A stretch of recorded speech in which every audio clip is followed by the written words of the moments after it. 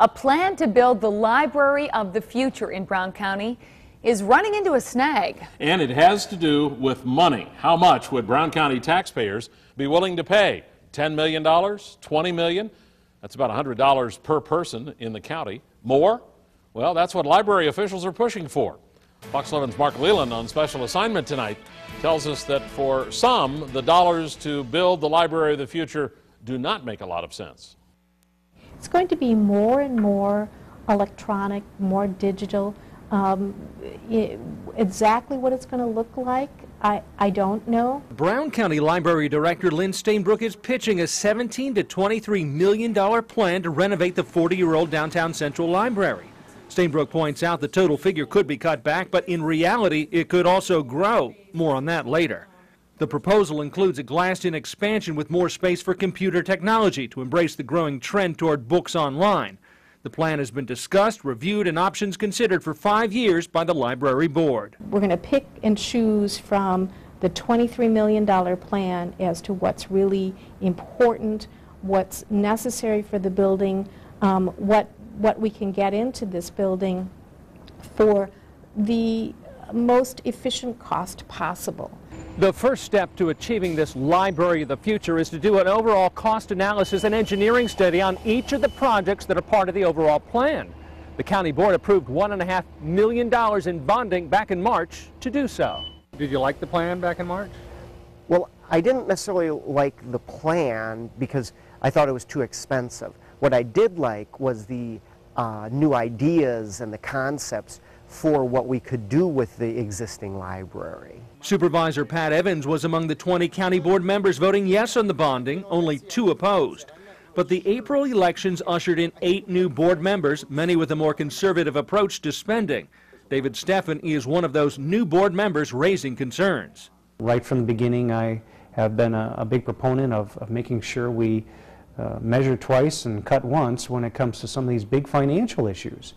And with a price tag of $17 to $23 million, not a single penny of it currently in our coffers, I think it was a good opportunity to evaluate.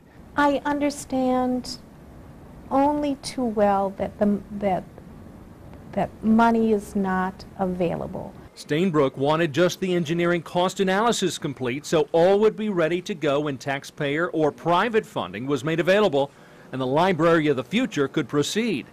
But in the meantime, neither side could ignore a 2009 professional inspection of the library that rated the existing condition of the building as poor.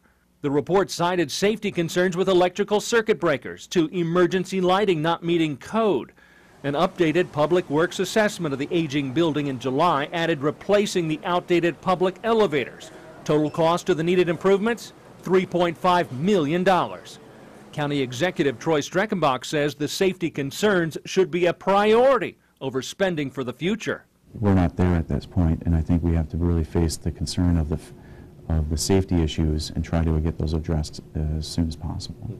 Stainbrook says the safety concerns would be corrected as part of the renovation plan.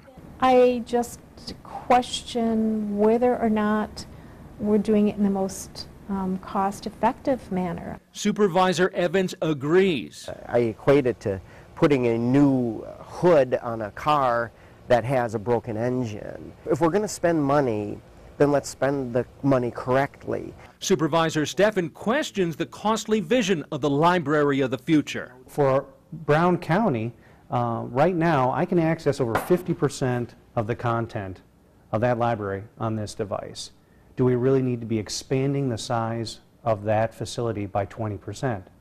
It's quite possible that the library of the future doesn't include as much floor space, doesn't include as many hardcover books, but is more based on technology. Stainbrook agrees with growing technology, but says the number of items physically checked out of the library last year rose to 2.5 million, while e-book checkouts grew to just 70,000. She says the future will require more space for computers and download stations.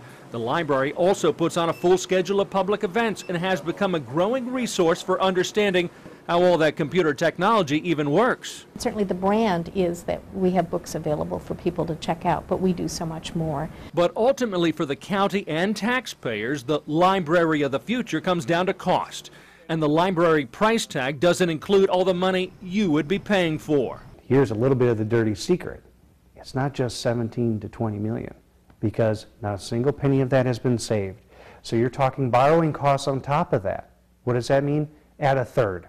So now we're talking somewhere between 21 and 30 million dollars. That's the real price tag of that redevelopment. Heading into 2013, County Executive Streckenbach is already working to eliminate $4 million from the county budget. He says funding the debt payment on the library project would cut another $1.5 million, meaning more overall cuts. So if we have to take out another $1.5 million to pay for this increased bonding, what budget basically gets cut by 1.5 million in order to pay for that debt? But one thing that's become obvious is that we still don't have a plan. And that means Brown County is no closer to the library of the future. On special assignment, Mark Leland, Fox 11 News. And one more point, we have a link to more information about the Brown County Library renovation plan in the news link section of fox11online.com. And if you have a story idea for our special assignment team, just send it to us. An email will do it at osa@wluk.com.